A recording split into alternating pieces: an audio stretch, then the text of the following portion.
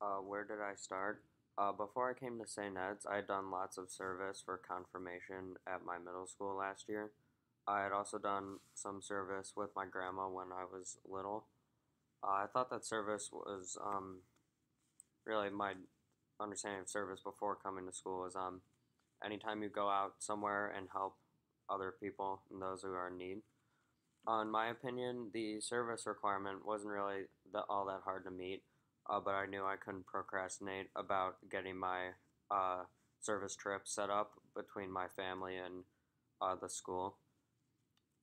Some of the service I had previously done included helping out at the West Bay nursing home, uh, and then some other things at my parish in Bay Village, such as the fish fry and helping sort food at the food drive, and with the Christmas programs, Adopt a Family program. What did you do? I did lots of different service projects at different locations, including nursing homes, schools, churches, and hunger centers. And at these places, I did lots of different things. I helped to organize donated books at a preschool in Lakewood. I helped teach Sunday school at my local parish. And I drove food up to a hunger center, and I served ice cream to an entire nursing home. Um, if I could have changed one thing, I wish I had done more things at St. Ed's, like the community meal, for example, instead of just things that I planned on my own. Um,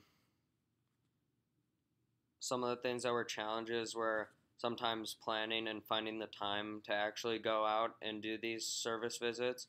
But as time went on, I was able to get better at planning and making time for myself to do these things.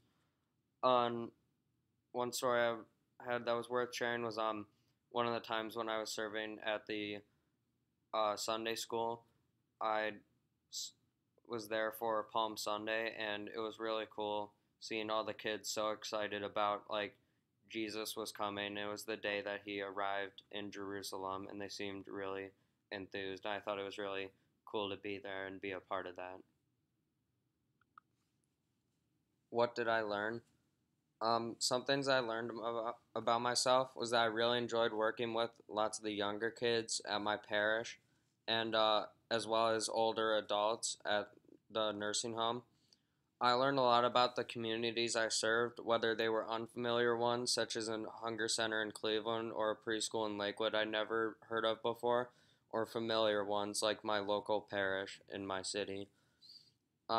One thing that I learned about these communities is that there are lots of people out there who spend a lot of their free time just out helping others because they truly care about other people who are in need. And I hope that one day I can aspire to be like one of those people.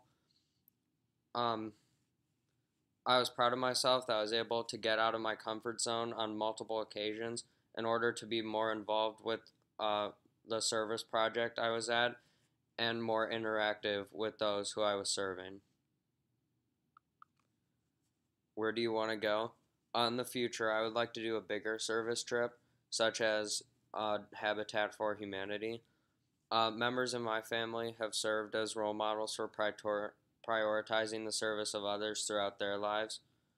My grandma is an active member of the social concerns ministry at my parish, and my grandpa started the whole program for service at North Olmsted High School when he was a teacher there. In the future, I would also like to follow in their footsteps and always make the time for the service of others in my life as Jesus did.